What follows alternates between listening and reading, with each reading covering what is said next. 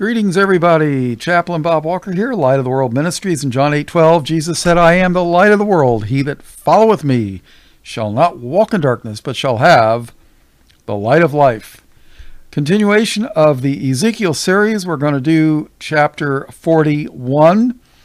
This should be read in conjunction with chapter 40, Ezekiel's temple. Here we go, Ezekiel chapter 41 and verse 1. Afterward, he brought me to the temple. Aha! Afterward, he brought me to the temple and measured the posts, 6 cubits broad on the one side and 6 cubits broad on the other side, which was the breadth of the tabernacle.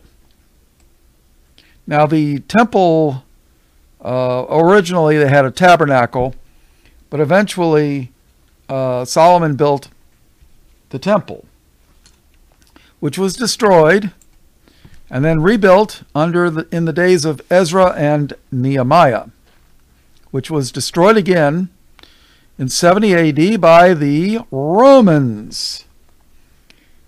And the first temple was destroyed by the Babylonians, the second one by the Romans. And would you believe that both temples were destroyed on the same exact day? I think God the Father was giving the Jews a little teeny tiny message there. They don't like discussing that particular fact, but, and I only recently discovered that. Believe it or not, that was kind of a shock to me. I didn't know that was destroyed on the same day. Of course, they'll try to tell you, no, it was the next day. It wasn't the same exact day. It was the day after or the day before. No, it was the same day. So, verse 2. And the breadth of the door was 10 cubits, and the sides of the door were 5 cubits on the one side and 5 cubits on the other side. And he measured the length thereof 40 cubits, and the breadth 20 cubits. Then he went inward and measured the post of the door 2 cubits, and the door 6 cubits, and the breadth of the door 7 cubits. So he measured the length thereof 20 cubits, and the breadth 20 cubits before the temple. And he said unto me, This is the most holy place. This is the most holy place. After he measured the wall of the house 6 cubits, and the breadth of every side chamber 4 cubits round about the house on every side. And the side chambers were 3, one over another, and 30 in order. And they entered into the wall which was of the house for the side chambers round about, that they might have hold, but they had not hold in the wall of the house. And there was an enlarging and a winding about still upward to the side chambers, for the winding about of the house went still upward round about the house. Therefore the breadth of the house was still upward, and so increased from the lowest chamber to the highest by the midst. I saw also the height of the house round about. The foundation of the side chambers were a full reed of 6 great cubits. What's the difference between a cubit and a great cubit? I have not a clue. The thickness of the wall, which was for the side chamber without, was 5 cubits, and that which was left was the place of the side chambers that were within. And between the chambers was the wideness of 20 cubits round about the house on every side. And the doors of the side chambers were toward the place that was left, one door toward the north, and another door toward the south, and the breadth of the place that was left was 5 cubits round about. Verse 12. Now the building that was before the separate place at the end toward the west was 70 cubits broad, and the wall of the building was 5 cubits thick round about, and the length thereof 90 cubits. Now I'm absolutely convinced that all these numbers have a meaning, but maybe somebody with a lot more knowledge than I do can figure it out and explain it, because I don't know. You know, there's a reason for everything in the Bible. And some things I know, and there's a lot of things I don't know. And if anybody's looking for me to do a commentary on the book of Daniel, unless the Lord shows me something, I'm not even going to go there. I consider Daniel the hardest book in the Bible. I really do. A lot of stuff in there. I just no idea. Verse 13. So he measured the house 100 cubits long, and the separate place and the building with the walls thereof 100 cubits long. Also the breadth of the face of the house and of the separate place toward the east 100 cubits. And he measured the length of the building over against the separate place which was behind it, and the galleries thereof on the one side and on the other side 100 cubits, with the inner temple and the porches of the court.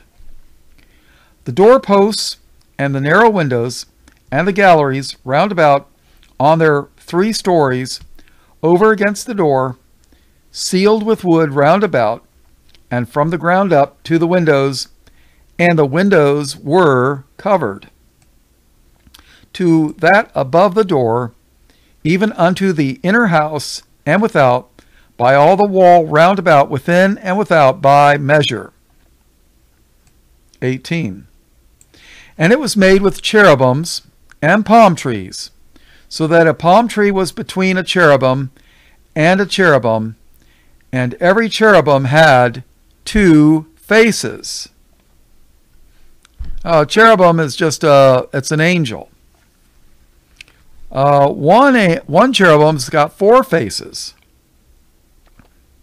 And we covered that in an earlier, I think it was in Ezekiel chapter 1, if memory serves me correctly. All right, so 19. So that the face of a man was toward the palm tree on the one side, and the face of a young lion toward the palm tree on the other side. It was made through all the house round about. Judah was likened unto a lion. Christ is called the Lion of the tribe of Judah. That's about all I can offer you. From the ground unto above the door were cherubims and palm trees made, and on the walls of the temple.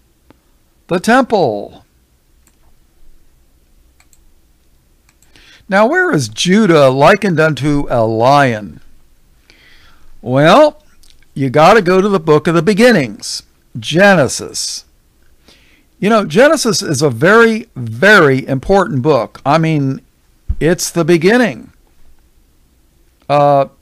Gene, G-E-N-E, genetics. I mean, how do, genetics, DNA. That's where they get it from. A generator creates electricity. It's the beginning. It's the foundation of the Bible. If you put walls up without a foundation and then throw a roof over it, and a wind comes, chances are it's going to blow over, and if you're inside, you can get buried. So I strongly recommend everybody read Genesis. If every believer, every churchgoer read Genesis, they would be like, when the pastor would say, oh, everybody can be saved, and people would say, hey, wait a minute. No, that's not true. Esau cannot be saved. God hates Esau. Esau threw away his birthright. And the pastor would be like, oh, where'd you hear that at? It's in the book of Genesis, you idiot. Well, I wish there was people like that, but they throw people like that out of churches. So, all right, Genesis 49 of verse 9. Judah. Remember, there's 12 tribes of Israel. Judah is one tribe. Judah is a lion's whelp. And from the prey, my son, thou art gone up. He stooped down. He crouched as a lion, and as an old lion. Who shall rouse him up? Oh, yeah. Well, listen to this, too. Deuteronomy 33, verse 22. And of Dan, well, Dan is another one of the tribes of Israel. And of Dan he said, Dan is a lion's whelp. He shall leap from Bashan. Huh. Very interesting, if you ask me, anyways. And of course, in 1 Peter 5:8, Satan tries to mimic Christ. We read, be sober, be vigilant, because your adversary, the devil, as a roaring lion, walketh about seeking whom he may devour.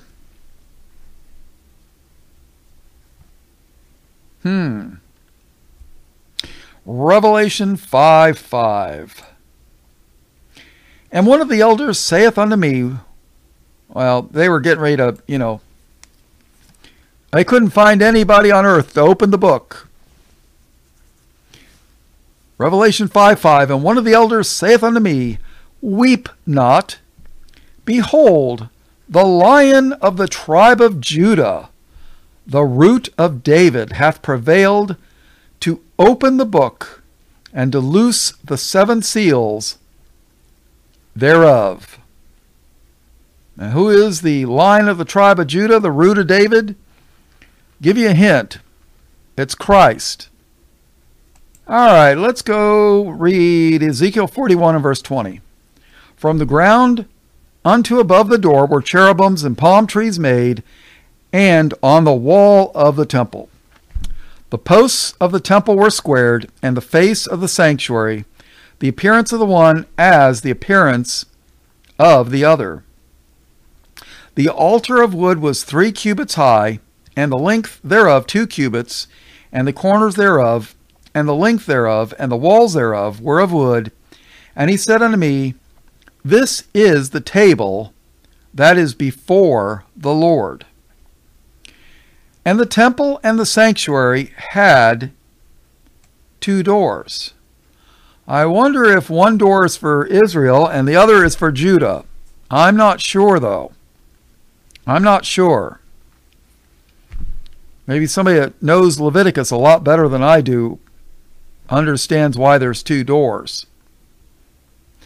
And the doors had 2 leaves apiece, 2 turning leaves, 2 leaves for the one door and 2 leaves for the other door. So evidently they're double doors. Verse 25. And there were made on them, on the doors of the temple, cherubims and palm trees, like as were made upon the walls, and there were thick planks upon the face of the porch without.